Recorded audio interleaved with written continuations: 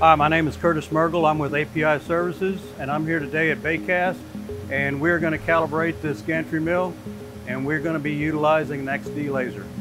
So one of the first things that we need to do is we need to get our equipment out and start setting up our laser.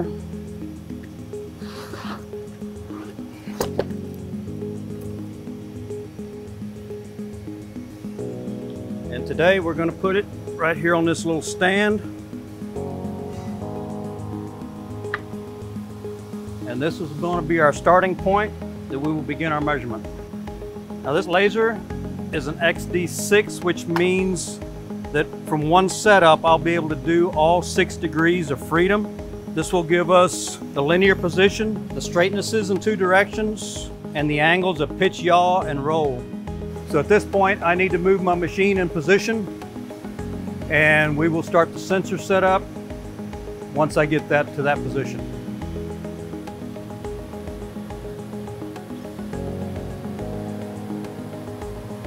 At that point right there, we should be in a close enough proximity to where I can set my sensor up, and we'll begin that operation. So what I'm gonna do now is I've got a hand pendant on the back side of the machine, and we're going to hand move the machine to get the sensor in the right position in line with the XD laser before we start our buck end process. What you can see here, you can see our sensor, and you see the red laser dot off to the side of the sensor.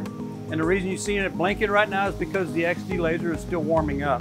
But it's enough there for me to start the process, and by the time I get done with the process, the XD laser should be completely warm and ready to start our measurement. So what I'm going to do is I'm going to move the sensor to where it's in line with the sensor, which the sensor has a mirror right at the bottom between those 2 holes, and that's where I want my laser dot. So we're going to start moving.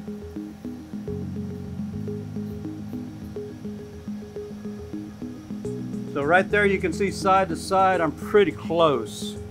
Now we got to get it up and down. So that right there, you can see that I'm right in the center of that mirror, right where I need to be. And the reason that mirror is there, as we start our process and we get it pretty close, that mirror is going to reflect that beam back into the XD laser. And in order for the angle or the laser intensity to be accurate enough or high enough for us to really get good accurate measurements, we need to have that tilted, the mirror adjusted to where that beam goes right back in the hole where it comes out of. So our setup for the XD laser begins at the most negative end of travel. So what we're going to do now is we're going to move the machine to the most positive end of travel, and that's where we want to have, we'll make our adjustments there as well, to where we get our laser right in the center of that mirror there as well. And those adjustments will be made on the back of the laser itself. So this is the most negative or most positive end of our travel. So now what we want to do is we want to go look and see where the laser beam lines up on our sensor. And we want to fine tune that to where we get it in the center of that mirror just like we did on the other end. It looks like I got pretty lucky. This length of this machine that we're going to be measuring is just under 12 meters. So by setting the XD laser up at that end with the sensor real close, it's really hard to get your angle exact. So you can see now the laser beam is right there. Normally it could be off anywhere, you just never know. So what we want to do now, being I'm pretty close, we're going to go back to the XD laser and we're just going to fine tune it and bring our beam in right to that mirror. So these are our fine tune knobs to the back of our laser. This goes up and down, this one goes side to side. So right now we want to move it up and we want to pull it back just a little bit, and I will go check and see how we did, and I may have to fine tune just a bit more.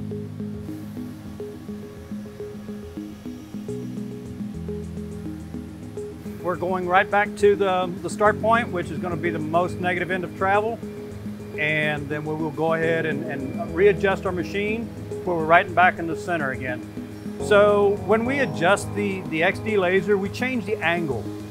All right, so like we moved it mostly up and a little bit side to side. When we change that angle, it could affect our position, our start position. So that's what we want to come back down. We want to fine tune that one more time, and then we're going to go back down to the end and finish our buck end, and then we'll be ready to hook up to the laptop.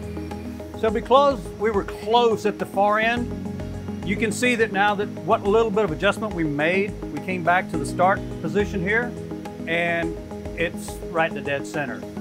So the last thing we want to do for our buck end process, now that we've got center to center on the mirrors, we've got a straight laser beam, we want to get that angle of incidence of the laser beam back into our bottom hole. So I'm going to move the machine probably about 6 feet, and that should be good enough. It doesn't have to be perfect, but it's got to be fairly close. So that's what we want to do. We want to get the angle back into the bottom hole. So as I discussed, you can see the reflection of the beam above the top hole. We want it down in the bottom hole. So what I'm going to have to do is I'll have to make a series of mechanical adjustments on the sensor just to move that down there, and then we'll be set to go. So moving this, you can see the laser beam moving. Now I'm going to move it right down, and I like to go a little past it because it's going to spring back a little bit. So up and down is pretty close. I'm going to move it side to side just a little bit.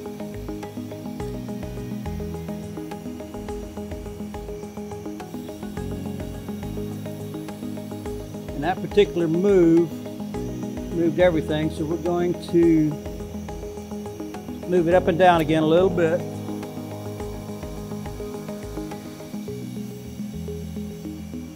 And that position right there is plenty good enough. So what I have here is a communication device, and this communicates wirelessly between our sensor and the XD laser. So what I'm going to do now is I'm going to hook this up, and we're going to turn this on, and we're going to be able to see the communication between the XD, the sensor, and the laptop.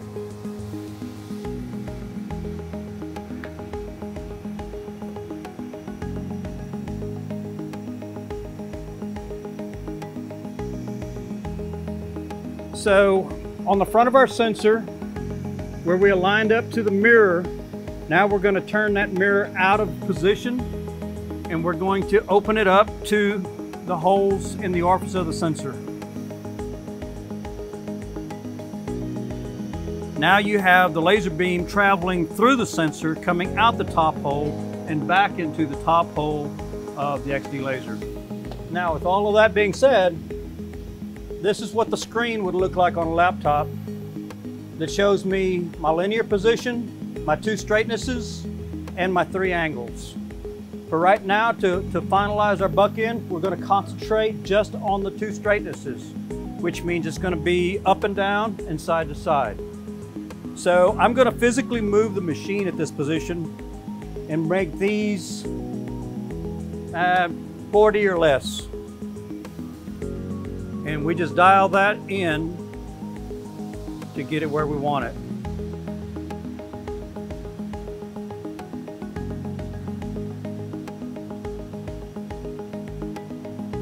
And for now, that's plenty close.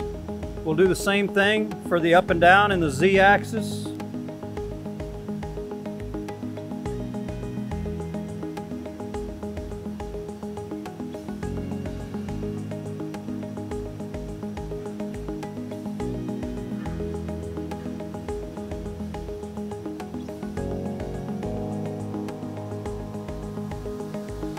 And that's plenty close there.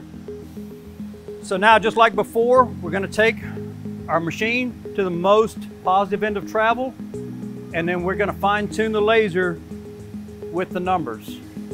So now you can see the numbers have changed, obviously, since we moved it down to the other end. So now we're going to dial it in the same as we did with our original buck end. So now we're just going to fine tune it with the numbers. I'm going to start with the up and down, which would be the straightness and YY. You can see that number starting to come closer to 0.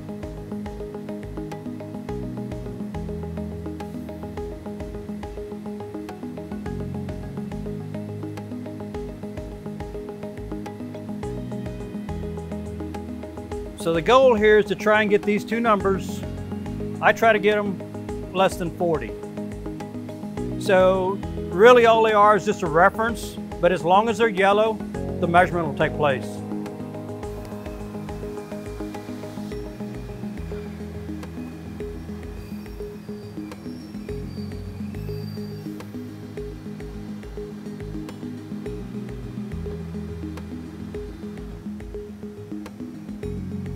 So at this point, you can see our buck end is good.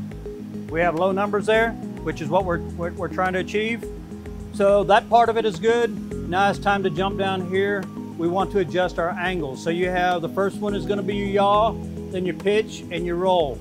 And on our sensor, we have 3 knobs for those. Knob A will be our first yaw cell. We're going to bring that down.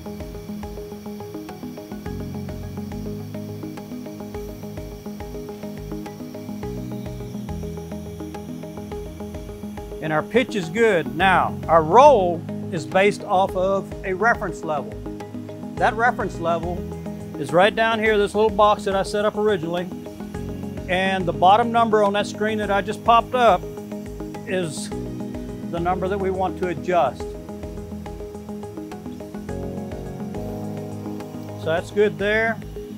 So now you can see we have what I will call a real number there for our roll. Now we want to adjust that roll right here.